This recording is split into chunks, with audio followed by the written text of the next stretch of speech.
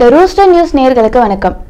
SBI வங்கி தேர்வுகளோட முடிவுகள் வெளியாயிருக்கு. இந்த முடிவுகள்ல பொருளாதார இடஒதுக்கீடு அடிப்படையில பெரும் பிரிவினரின் கட் ஆஃப் மதிப்பெண்கள் இதர பிரிவினரோட கட் ஆஃப் மதிப்பெண்ணை விட குறைவா இருக்கிறதுனால இது பெரும் சர்ச்சையை ஏற்படுத்தியிருக்கு. இதனால தமிழகத்துல இதற்கு எதிராக கண்டனங்களும் எதிர்ப்புகளும் வந்துட்டு இருக்கு. இடஒதுக்கீடுனா என்ன, இடஒதுக்கீடு ஏற்படுத்திய சிக்கல்கள் என்னன்னு இந்த வீடியோல நம்ம முழுமையா பார்க்கலாம்.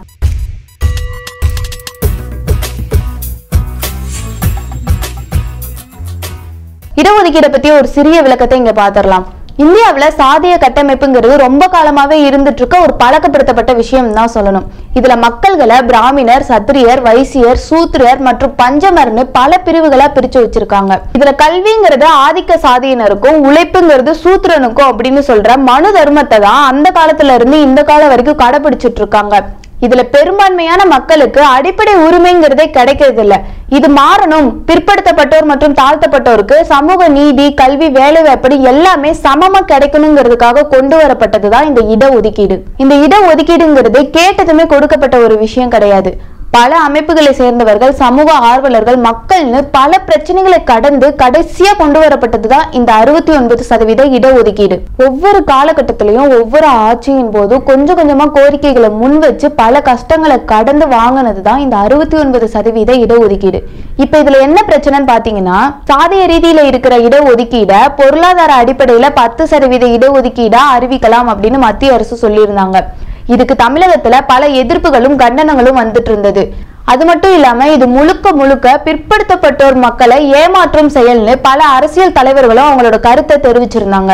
இதை உறுதிப்படுத்துற வகையில state bank of India வங்கியோட clerk பதவிகளுக்காக நடத்தப்பட்ட முதல்நிலை தேர்வுகளுக்கான கட் ஆஃப் மதிப்பெண்கள்லாம் வெளியிட்டிருக்காங்க. இந்த தேர்வு கடந்த ஜூன் 22 மற்றும் 23ஆம் தேதி நடைபெற்றிருக்கு. அது மட்டும் இல்லாம 60 நிமிடங்கள் கால அளவு கொண்ட இந்த தேர்வுல 1 மதிப்பெண் என்ற வீதத்துல 100 கேள்விகள் கேட்கப்பட்டிருக்கு. அது மட்டும் இல்லாம 8300க்கும் மேற்பட்ட பணியிடங்களுக்கு தகுதியுடையவர்களை தேர்ந்தெடுக்கிறதுக்கு இந்த தேர்வு நடத்தப்பட்டிருக்குன்னு சொல்லியிருக்காங்க. இந்த தேர்வோட முடிவுகள் வெளியே வந்திருக்கு. இது தமிழகத்துல பெரிய பரபரப்பை ஏற்படுத்தியிருக்கு.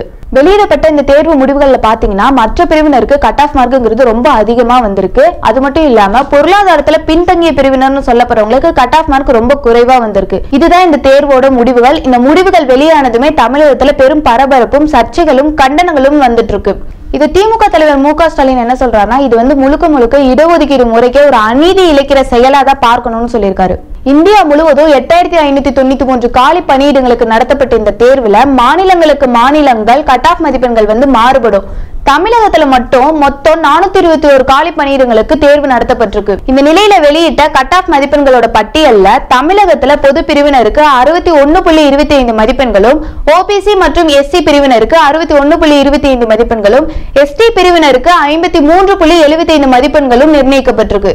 ஆனா பொருளாதாரத்துல பின்தங்கிய உயர் சாதியினருக்கு 28.5 கட் ஆஃப் மதிப்பெண்கள் நிர்ணயிக்கப்பட்டிருக்கு. அதாவது என்ன சொல்ல வராங்கன்னா, நிர்ணயிக்கப்பட்ட கட் ஆஃப் மதிப்பெண்களை விட அதிகமா மதிப்பெண்கள் எடுக்கிறவங்க தகுதி உடையவர்களா கருதப்படுவார்கள் அப்படின்னு சொல்றாங்க. இதுவரைக்கும் இருந்த மத்திய பட்டியல்ல பாத்தீங்கன்னா மக்கள் தொகையோட விகித அடிப்படையில எஸ்சி மற்றும் எஸ்டிக்கு 22.5% இடஒதுக்கீடும், ஓபிசி பிரிவினருக்கு 27% இடஒதுக்கீடு நிர்ணயிக்கப்பட்டிருந்துச்சு. பொது பிரிவினரோட மதிப்பெண்கள் எல்லாம் போக இதர பிரிவினருக்காக இடஒதுக்கீடு அடிப்படையில கட் ஆஃப் மதிப்பெண்கள் நிர்ணயிக்கப்பட்டுச்சு. இது எதுக்காகனா ஒடுக்கப்பட்ட மக்களும் முன்னேறி வரணுங்கிறதுக்கான வாய்ப்பு தான் இது. இந்த நிலையில புதுசா கொண்டு வந்திருக்க EWS பிரிவுல 10% இடஒதுக்கீடு எந்த மக்கள் தொகையின் அடிப்படையில நிர்ணயிச்சிருக்காங்கன்னு மக்கள் மத்தியில கேள்விகள் வந்துட்டு இருக்கு.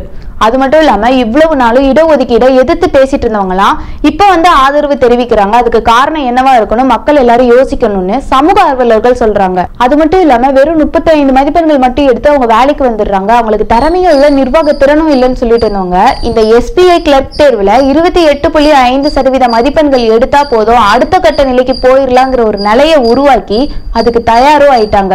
அது மட்டும் இல்லாம இந்த பொருளாதார இடஒதுக்கீடு முறை சாதிய ரீதியான இடஒதுக்கீடு முறையை ஒழிப்பதற்கான ஒரு ஆரம்ப புள்ளி அப்படின்னு தான் சொல்லணும். இது குறித்து விளக்கம் அளித்த SBI நிறுவனம் என்ன சொல்றாங்கன்னா, EWS பிரிவுல குறைந்த நபர்களை விண்ணப்பிச்சிருக்காங்க, அதனாலதான் அவங்களுக்கு குறைந்த கட் ஆஃப் மதிப்பெண்கள் நிர்ணயிக்கப்பட்டிருக்குன்னு சொல்லியிருக்காங்க. அப்படி பாத்தீங்கன்னா மற்ற எல்லா மத்திய அரசு துறையிலையும் எஸ்சி மற்றும் எஸ்டி பிரிவினருக்கு நிர்ணயிக்கப்பட்ட கட் ஆஃப் மதிப்பெண்கள் கூட எடுக்கல அப்படின்னு காரணம் சொல்லி வேணும்னே அந்த இடத்தெல்லாம் காலியா வச்சிட்டு இருக்கிறது எல்லாருக்குமே தெரிஞ்ச ஒரு விஷயம் தான். இந்த 10% இடஒதுக்கீடு பாத்தீங்கன்னா 50.5% பொது பிரிவினருக்கான இடஒதுக்கீடுல இருந்து தான் எடுத்திருக்காங்க. இதனால மற்ற பிரிவினருக்கான இடஒதுக்கீடுல எந்த ஒரு நேரடி பாதிப்பு இல்லாத மாதிரி தான் தெரியும். ஆனா இதுல ஒரு மறைமுக பாதிப்பு இருக்கு. ஏற்கனவே ஓபிசி, எஸ்சி மற்றும் எஸ்டி பிரிவுகள்ல அதிக மதிப்பெண்கள் எடுத்து பொது பிரிவுகள்ல போட்டியிட முடியும். ஆனா இந்த 10% இடஒதுக்கீடின் மூலம் அந்த வாய்ப்பு குறைச்சிருக்கு மத்திய அரசு. ஏற்கனவே எண்ணிக்கையில குறைவா இருக்கிற உயர்சாதி பிரிவினருக்கு 40.5% பிளஸ் 10% அப்படின்னா மொத்தம் 50.5% பிரிச்சு கூடுதல் சலுகையை உருவாக்கி இருக்கிறது சமூக நீதிக்கு ஒரு எதிரான செயல்ங்கிறது பாதிக்கப்பட்டவர்களோட கருத்து. இந்த 10% இடஒதுக்கீடுங்கிறது இடஒதுக்கீடின் கீழ் இல்லாத வருடத்துக்கு 8 லட்சத்துக்கும் குறைவா வருமானம் வாங்குற உயர் சாதி பிரிவினருக்கா இல்ல ஒரு குறிப்பிட்ட பிரிவினரோட நலனுக்காக இதர பிரிவினர்களுக்கு இழைக்கப்பட்ட அநீதியா? இதுக்கு முன்னாடி இடஒதுக்கீடை எதிர்த்தவங்க எல்லாம் என்ன கேக்குறாங்கன்னா, சாதி வேணான்னு சொல்றீங்க, அப்புறம் ஏன் சாதிய ரீதியில இடஒதுக்கீடை எடுத்துட்டு போறீங்கன்னு கேட்டிருக்காங்க.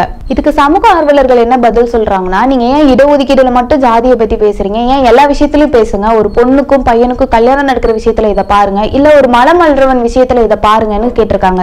அது மட்டும் இல்லாம மத்திய அரசு சரியான இலக்குகளுக்காக தவறான வழிமுறைகளை தேர்வு செஞ்சு போயிட்டு இருக்காங்கிறது மக்களோட கருத்தா இருக்கு. மேலும் இந்த இடஒதுக்கீடு முறையில சரியான ஒரு தீர்வை கொண்டு வரணுங்கிறதா மக்களோட கோரிக்கையாவும் இருக்கு. சாதிகளாலதான் இடஒதுக்கீடு வந்ததே தவிர இடஒதுக்கீடுனால சாதிகள் வரலங்கிற கருத்தை முன் வச்சு உங்களிடமிருந்து விடைபெறுவது த ரூஸ்டர் நியூஸ் டீம். மேலும் இது போன்ற செய்திகளுக்கு த ரூஸ்டர் நியூஸ் சேனலை சப்ஸ்கிரைப் பண்ணவும். நன்றி, வணக்கம்.